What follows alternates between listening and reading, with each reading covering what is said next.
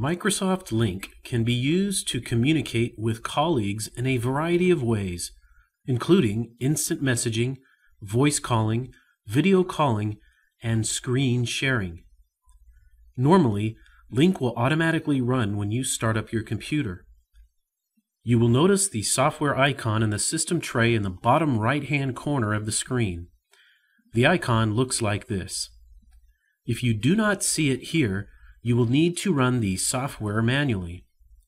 To do this, click on the Start menu here and click All Programs. Then click Microsoft Lync and finally Microsoft Lync 2010. Please note that if you cannot sign in to Lync, you will need to call the help desk at 457-2600 and have them verify that your account is active. The first thing you will want to do is add colleagues to your contact list. To do so, simply click in the field here and begin typing a name. Search results of the name you are typing will be displayed below. To add a colleague to your contacts list, click on the plus menu here and you will notice that you can add them to a group.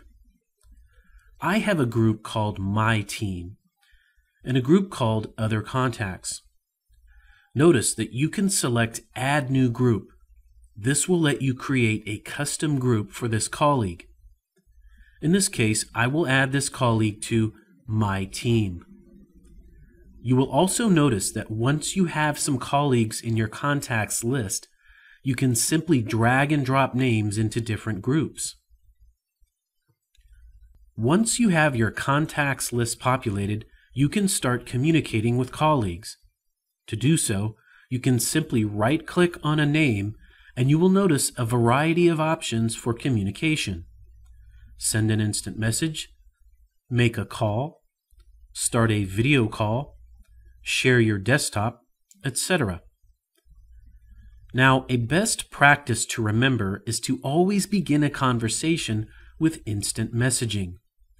So in this case, I will right-click on the person I want to communicate with, and I will choose Send an Instant Message. This brings up a new window, which is the conversation window for interacting with this colleague. I can simply type a message down below and hit Enter on my keyboard, or I can click the Send button here. This sends the message to the user on the other end. The user will click on a pop-up in the bottom right-hand corner of the screen, and the conversation window will open. Once inside an instant messaging conversation, you may decide that it is better to continue the conversation through voice. To make a call, simply click the Call button here.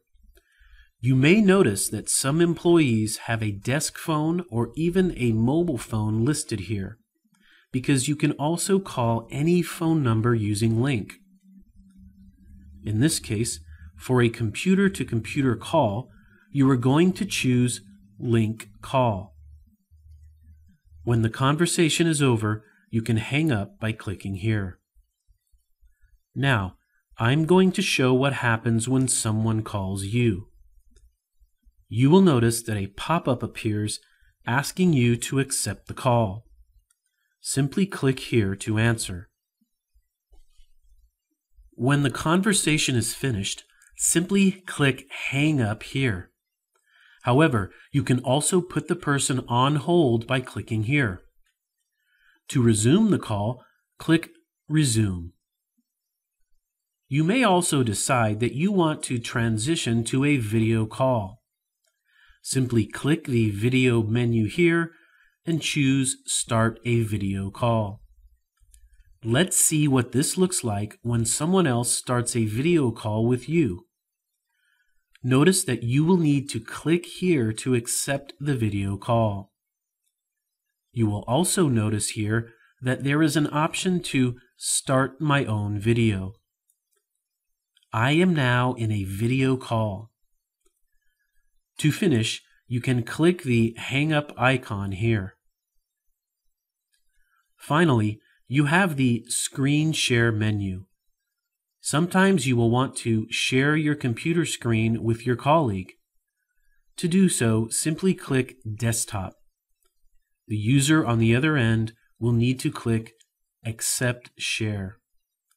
To stop sharing, simply click the Stop Sharing button located here at the top of the screen. Let's see what this looks like when your colleague initiates the share. Notice that you have the conversation window at the left, and you see your colleague's computer screen at the right. Sometimes when you are in a screen share, you might want to give your colleague control of your computer. This can be done by clicking the In Control menu at the top of the screen. Another function of Microsoft Lync is the ability to send files.